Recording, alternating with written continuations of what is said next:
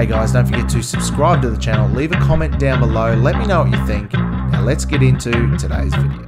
G'day guys, welcome back to another episode of Crossing the Line. We're going to take a look at this story here. Mr. Beast has done it again. He's back in the news. He's getting thrashed online and attacked for doing a heinous crime and profiteering off of it. Now, Mr. Beast, if you don't know who he is, he's probably the biggest YouTuber pretty much ever. He's a massive philanthropist. He goes around and creates content around YouTube and basically does it by gifting people larger sums of money, donating things to charitable organisations, running sort of game shows on his YouTube channel. If you haven't heard of him, go and check him out there on YouTube, and he's pretty much everywhere.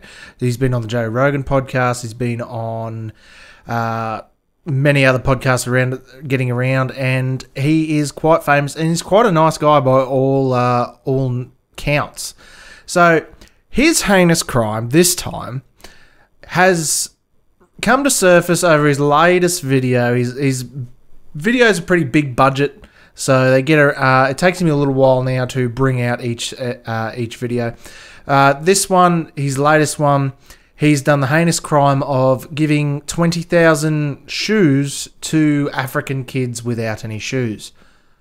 So wrap your head around that one.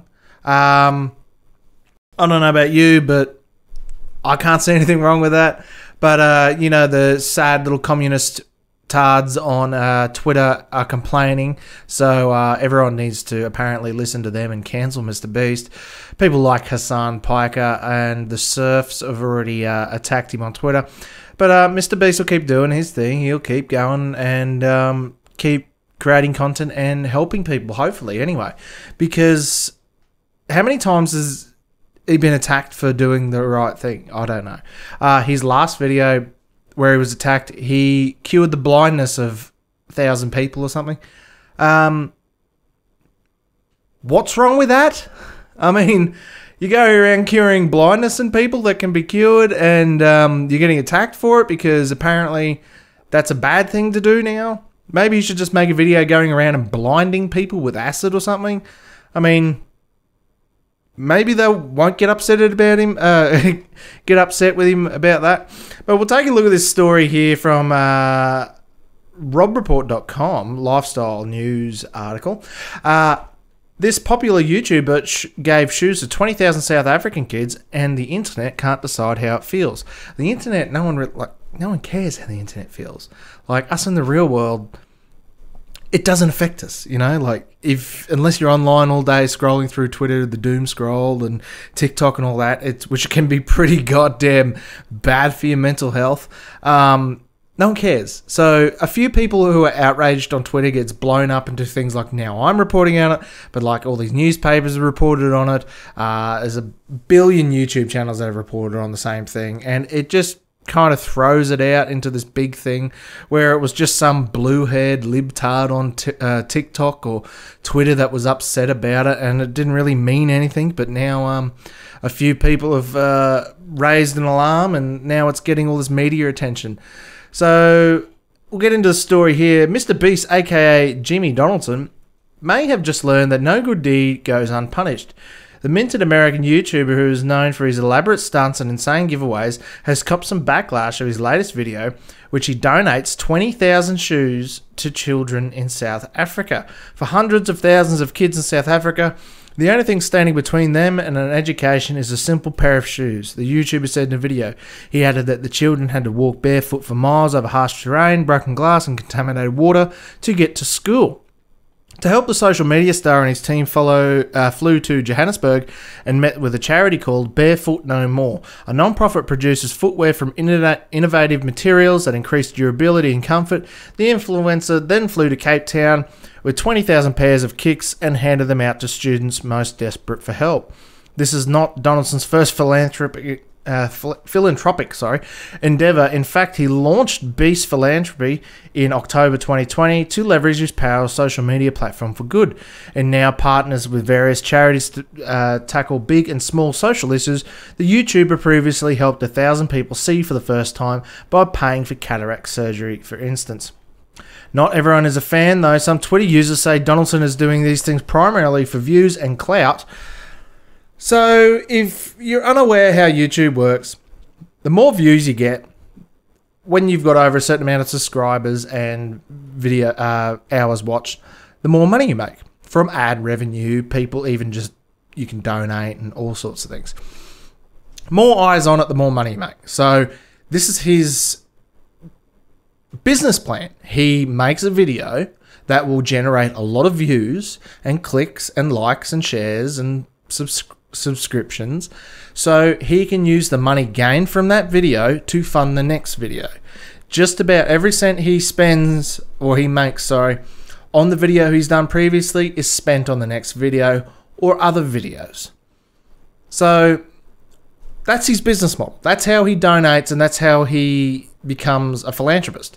That's how he helps people, is by creating money, making money for his channel and his foundations and whatever else he's got going, and then using that money to make another video, to make more money, to make another video, to make more money, to make another video. So we can keep helping people and creating content and going along those lines. Like this dude, if he didn't go down the YouTube path and become a content creator like that, I'm sure he would have been, by now, a billionaire in his own right. And he's made probably billions of dollars that he just gives away to people and helps people. Yes, he uses it in his own endeavors to make more content, but that content is used to help people. What is wrong with that? It's like if he came out and cured cancer, people would be upset about it. He made a video on curing cancer. How dare he? Well, that's what he needs to do to make the money, to make another video to help people. Do they not wrap their little communists? What are they, all communists? They can't all be communists. They're just going to be stupid at some point. I mean, if you're upset that someone is giving away money, I doubt you'd be upset if they were giving that money away to you. Are you going to do any better with it? No. So Jimmy obviously loves helping people and loves creating content and doing these things. This is what he does 24/7. He doesn't take breaks. He doesn't stop. You can go and watch his whole podcast with Joe Rogan on the Joe Rogan Experience on Spotify, where he gets down into the nitty gritty about how he does what he does and why he does it. And it's pretty amazing, just his drive. And he's not the healthiest of people. He has some health issues that he struggles with daily. And he still goes out of his way and spends probably 20 hours a day creating content to help people. It's not just for his fun and his own gain. Like, he doesn't take a cent from it. Like, he will use his money for every other video he can make. I'm sure he's quite happy where he lives. He's got a nice house and all those kind of things. But going around and giving people cars, giving people 10 grand cash, giving people, you know, houses even. He's giving people houses and islands, private planes. People have won private planes, got private planes. Going around and giving those things to people that are in need of something is, even then he goes into say that, like, if they don't want the private island, which obviously who the hell's what are you going to do with a private island if you're probably earning $15,000 a year? Probably not much. You won't be able to afford to get there, let alone keep up payments on whatever state tax you're going to have to pay and stuff like that. So they can sell that back to him and he'll just give them cash. He's not like vindictive like the internet and Twitter seem to make out. It's like they try to make out that Elon Musk is an evil person who hates people and does all these terrible things, but I'm yet to see anything terrible that person he's ever done, really. And I don't know what it is. It's just sad people on the internet complaining like me, but they're just on the other side of the spectrum where they're, instead of being smart and sexy and good looking like I am, they're just stupid and ugly and boring. I don't know. What do you guys think anyway? We'll keep reading into the story here. We'll finish it off and see where he goes. Not really a charity. Still others criticise his poorly executed charity and failure to see the bigger picture. Band-aid solutions such as this often attract criticism as major structural issues, such as poverty, disease and hunger, can never be solved by a mere act of kindness. We need bigger changes to the system for that. Giving is still giving though. Mr. Beast has reportedly used paid partnerships to fund his philanthropy. According to Beast Philanthropy, the YouTuber received his first sponsorship deal of $10,000 in June 2017. Gave away all that money. He appears to have established a cycle in which sharing a video about a good deed generates money for another good deed. One Twitter user described in an infinite money glitch. It's, yeah, true. Philanthropy pays for more philanthropy. One thing certain, the millionaire is spotlighting big issues. His latest video has 1.2 million views as of writing, and Mr. Beast, hashtag Mr. Beast is now trending on Twitter. And it's not just hashtag Mr. Beast is trending on Twitter, it's hashtag cancel Mr. Beast, things like that as well.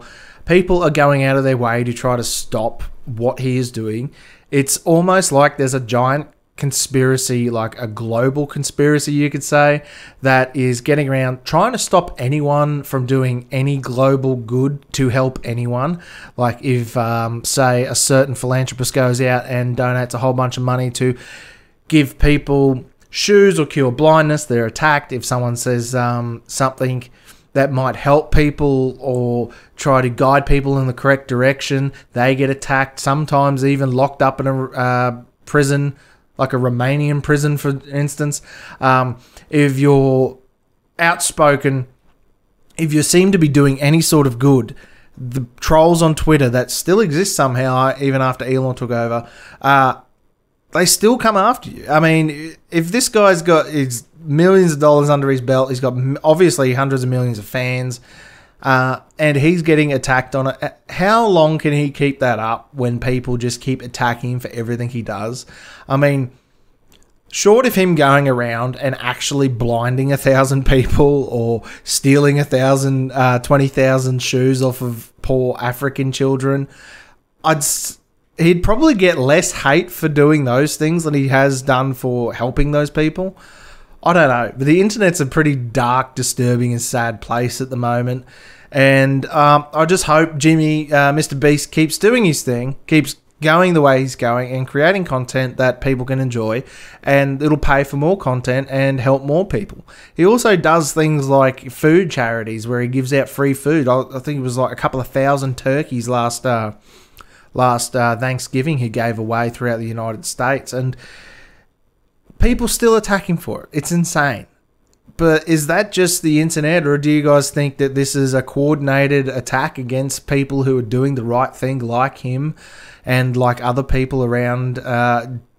Anytime they do the right thing, they get attacked. What do you guys think anyway? So let me know down in the comments below. Don't forget to like, share and subscribe to the channel, and I'll see you guys in the next video.